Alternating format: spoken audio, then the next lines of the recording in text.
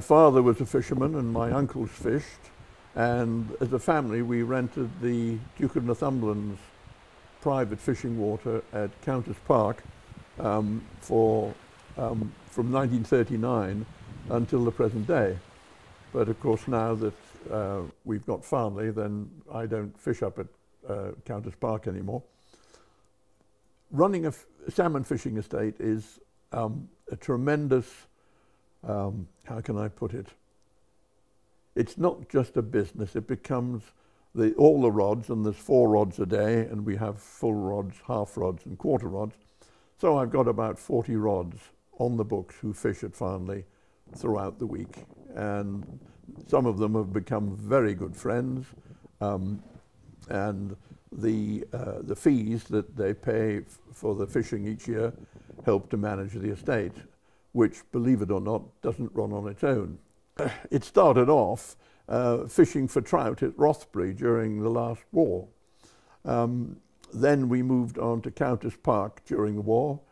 We fished from a caravan on the River Liddle near Newcastleton for all the war years, and we lived on the river, so I fished and messed about on the river virtually all the summer holidays and Easter holidays. And you become very attached to the river and running water and the nature, kingfishers, heron. And when you've got a fishing rod in your hand, you can't really think about anything else. So all your worries disappear, and it's probably the reason why there are millions of fishermen all over the world.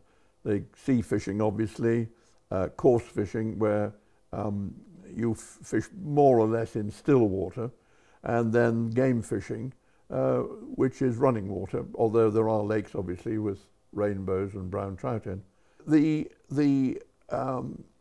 majority of our rods come from Yorkshire, and the reason that we've got Yorkshire rods is that a lot of them used to go up on the Tweed. Well, the Tweed is another 2 hours away, so if you're leaving your house in Leeds or Bradford, you've got a 3-hour journey and 3 hours back, and then you've got to stay in an hotel, so it's an expensive business.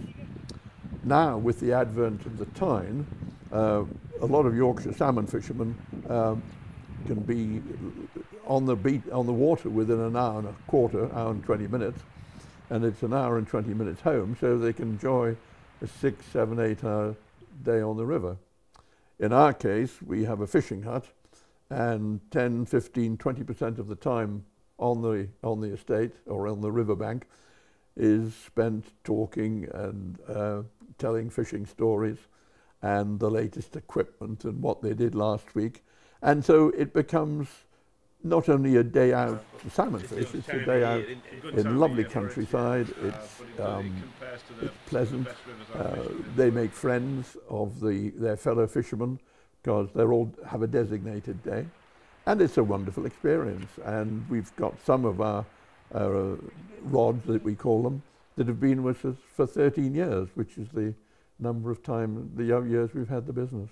Weeks and weeks and not touch one. Weeks? Some people go years without catching a fish. Yeah. I know of one guy that went 7 years. Yeah. That's fishing.